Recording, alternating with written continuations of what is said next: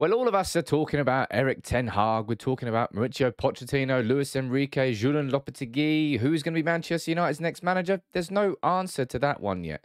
But as well as bringing in a new manager this summer, we all know we need to bring in a new striker.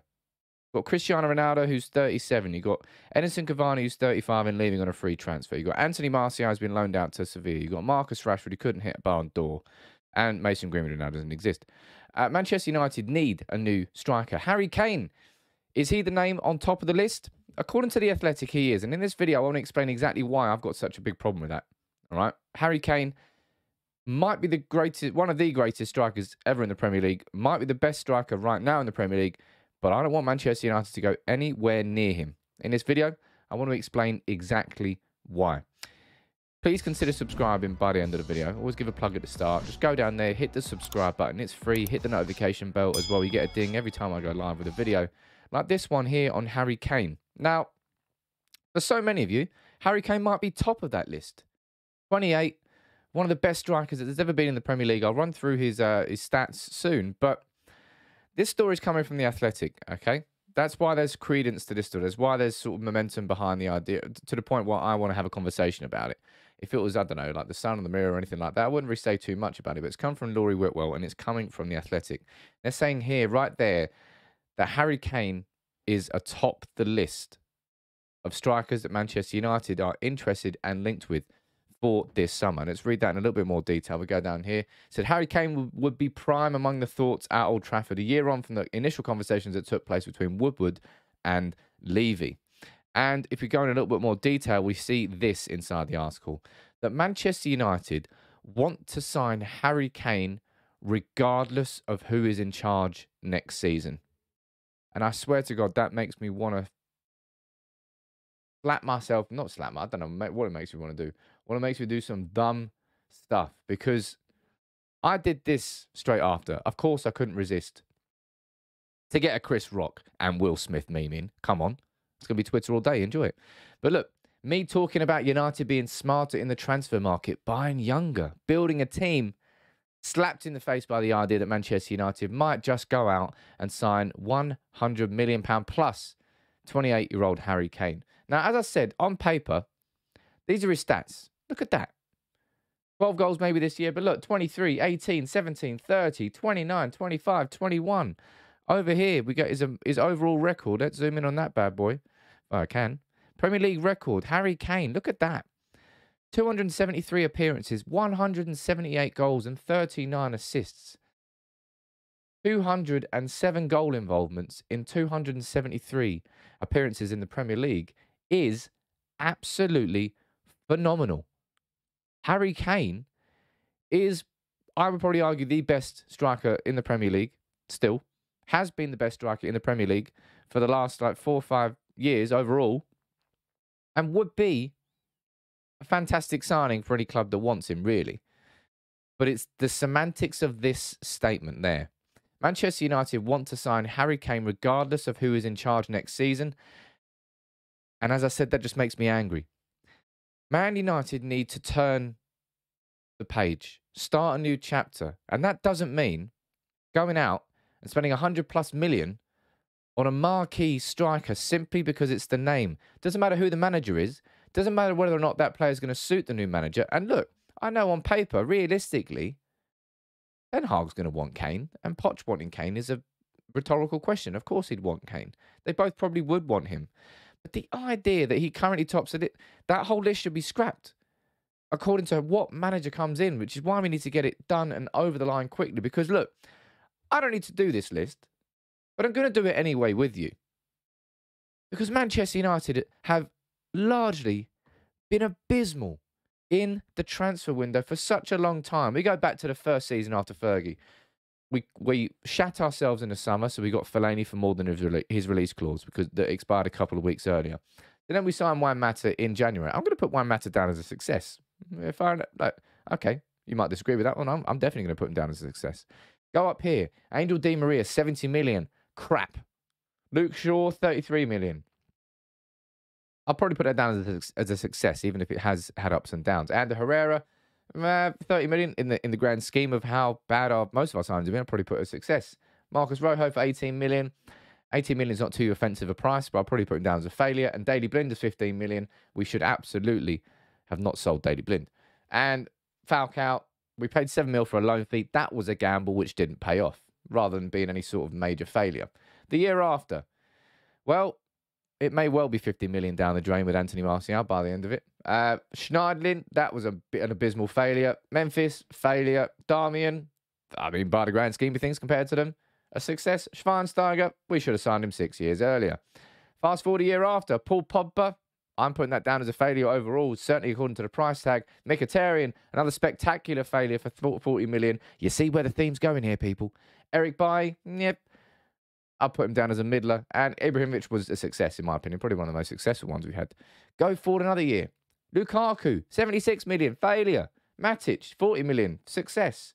Lindelof, 30 million, success. Sanchez, spectacular failure for a player who never really wanted to play for the club, really, let's be honest.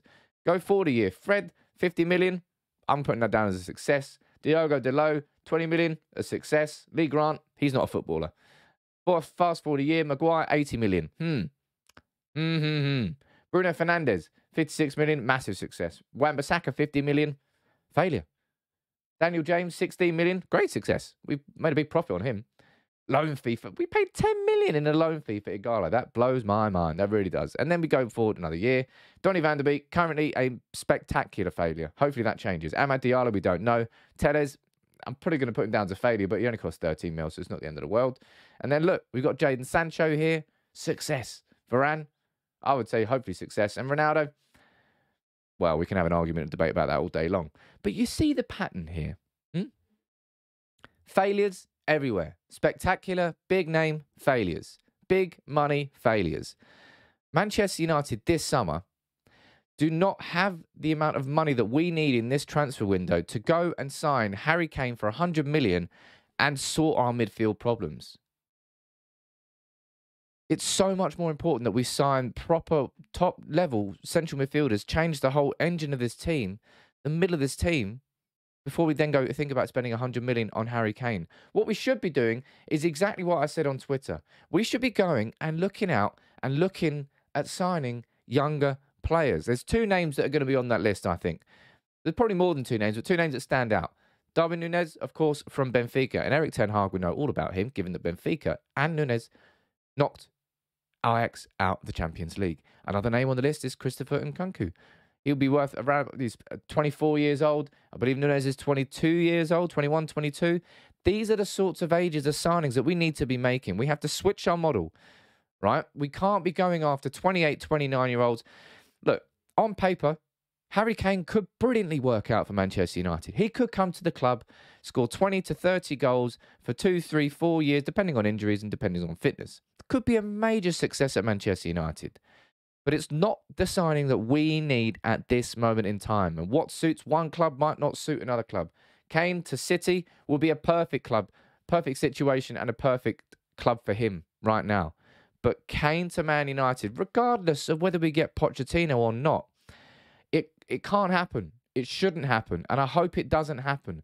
Man United this summer, I think if we're being completely realistic as United fans, we're going to be spending in the region of 100 to 150 million in total. When you add in all the sales that we make, because Pogba's leaving, obviously not selling him. Pogba's leaving, wages freed up. Lingard's leaving, wages freed up. Cavani's leaving, wages freed up. Between the three of them, there's enough wages for like 2, 3, maybe 4 really good players without having to actually sell anybody. And then you got on the likes of Mata, who's probably leaving, Matic maybe. What's going on with Diogo Dalot? There's loads of conversations to have.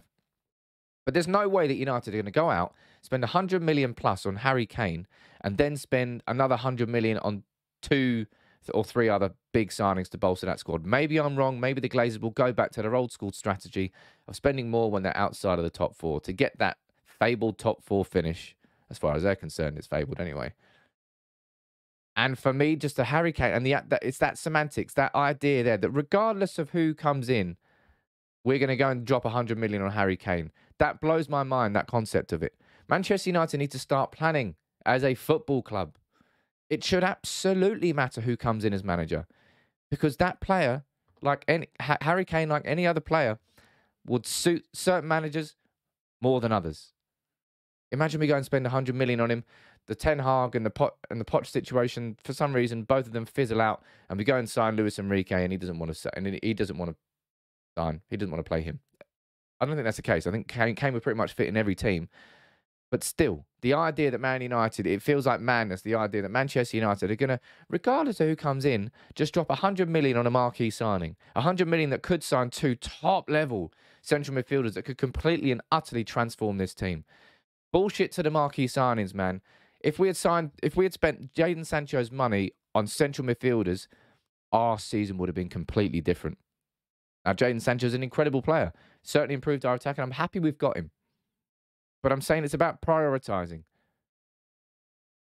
100 million plus on a big name signing, that's not our priority. Signing smart, signing correctly, improving the quality and the age of our squad, bringing it down a bit. Can't be having a two partnership of who are the combined age of 72. Can't even get it out. It just makes me angry. The idea that Manchester United will just go out and spend 100 million plus on a player without even really consulting what the manager wants. Now, you might disagree with me. You let me know in the comments below. As I said, this is not a slight on Harry Kane. I think I don't need to tell you he's an incredible player. But I don't think it's the right signing for Manchester United. Not what we need to do this summer, not as a club. All right? We're not in the position of City where they just need a striker to come in and then their squad's complete. A far bigger job. And we need to spread that cash out instead of going big on one. It hasn't worked out with Di Maria. It hasn't worked out with Schneiderlin. With so many big signings we've made, man. Time to start buying smart and spreading. Not just dropping big on one. That's my opinion. You let me know what you think in the comments below. But I think it's utter madness if we sign Harry Kane for 100 mil. I really, really do. I want to know what you think, though.